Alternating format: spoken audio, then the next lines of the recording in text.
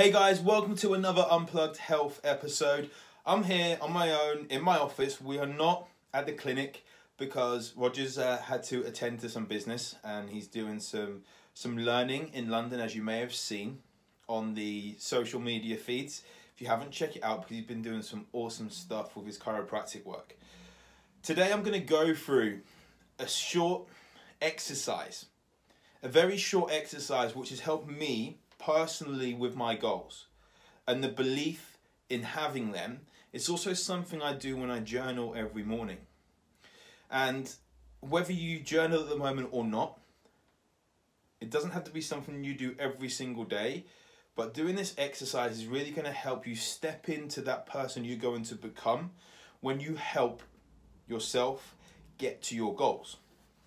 It's literally only going to take 5 minutes to go through this exercise, but the power it brings to your mental state and your mental clarity is massive, totally massive.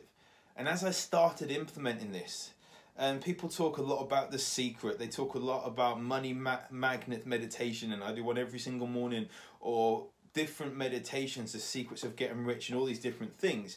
And a lot of people don't believe in this stuff to actually happen, which is the first mistake. Now, one thing you need to do psychologically is believe, because the universe is pretty powerful in bringing these things that you believe that's going to happen to you. It draws it to you with an energy, kind of like a magnet. And when we don't believe, we just make that repel off of us. And that is something which has been big in me getting to the levels that I've been able to travel the world and actually stay with clients all around the world to bring their body into the level that their business is at, creating a sustainable, scalable business through a sustainable body. And scalable body is that. Beforehand though, I thought this was all woo-woo. I thought it was a load of rubbish. Then a film changed my life. A film called The Peaceful Warrior.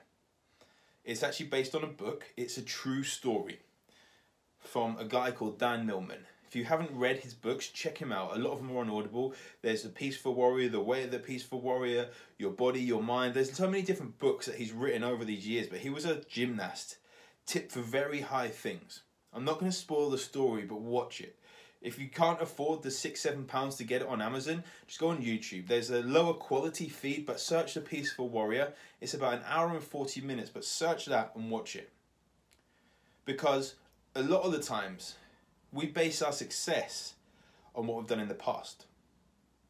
What we're able to achieve on what we've done in the past. What is actually going to work on what we've done in the past.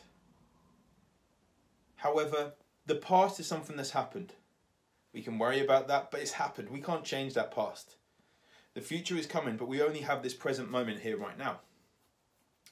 And in order to be successful, I had to journal about the future as if it was the present moment. And I had to, as a very famous scene in that film, I had to take out the trash from here.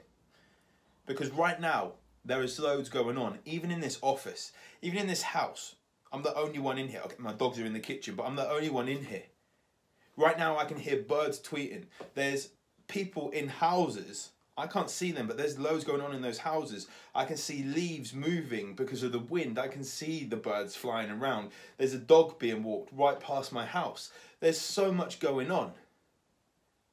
But we don't see this because we are so busy up here. Now, that goes with journaling as well. So many of us like to, my grandparents used to keep a diary. I haven't read it, but keeping a diary and being able to look in this diary, it was something that was looked on as normal. And now journaling has got to a point where it's looked on as a bit too woo-woo.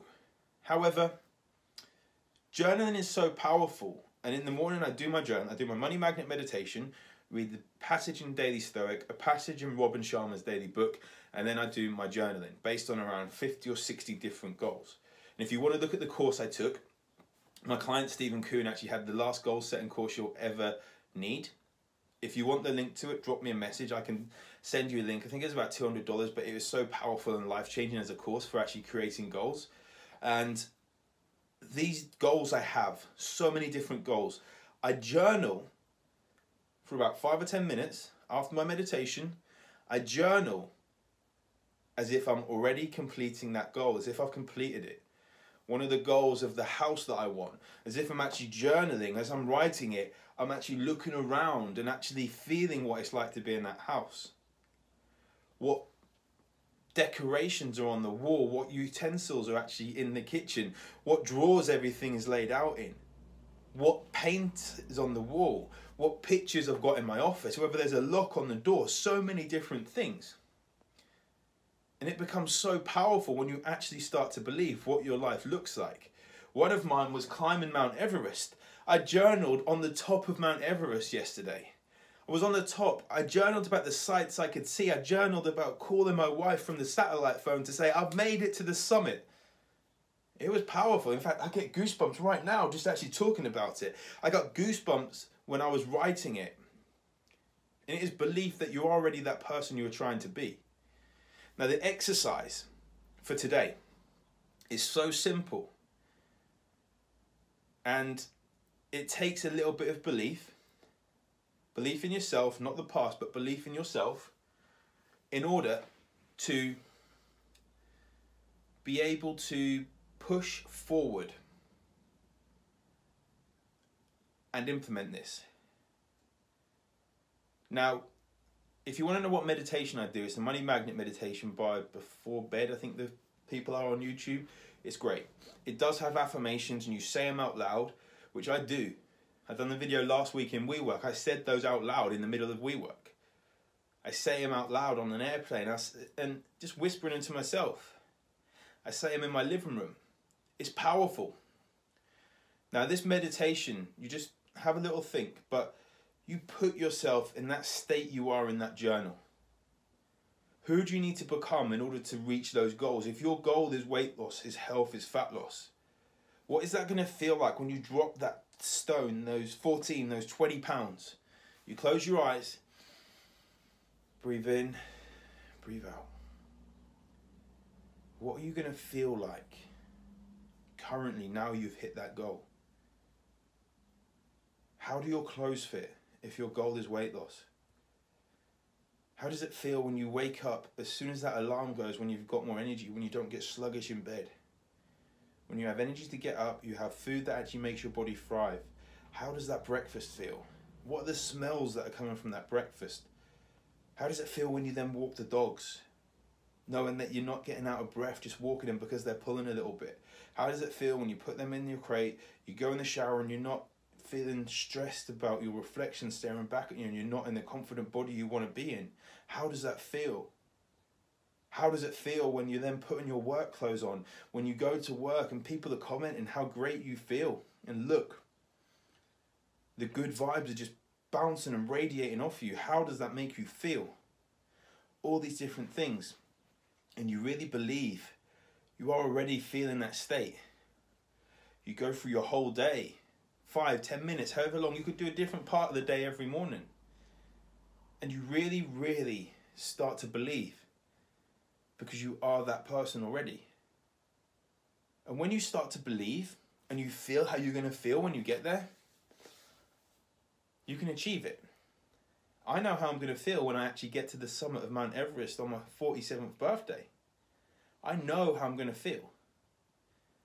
I know how I'm going to feel when I hit a certain financial goal based around me implementing and improving the lives of millions of people around the world.